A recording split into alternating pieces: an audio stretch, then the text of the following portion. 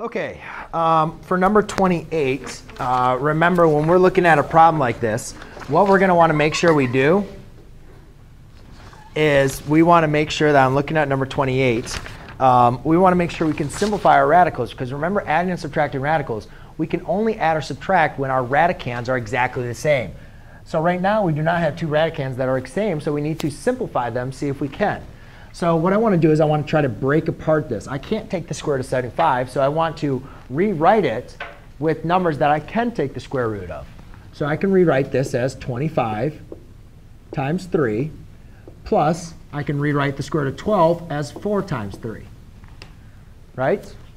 So what I did is by rewriting them in this format, the reason why I chose those specific numbers is because I can take the square root of 25 and I can take the square root of 4. So by doing that, I have 5 square root of 3 plus 2 square root of 3. I can't take the square root of 3, so it remains another radical. Now, when adding our radicands, we're just going to say 5 square root of 3 plus 2 square root of 3 is now 7 square root of 3. OK? And that's it for that one. Easy peasy squeezy.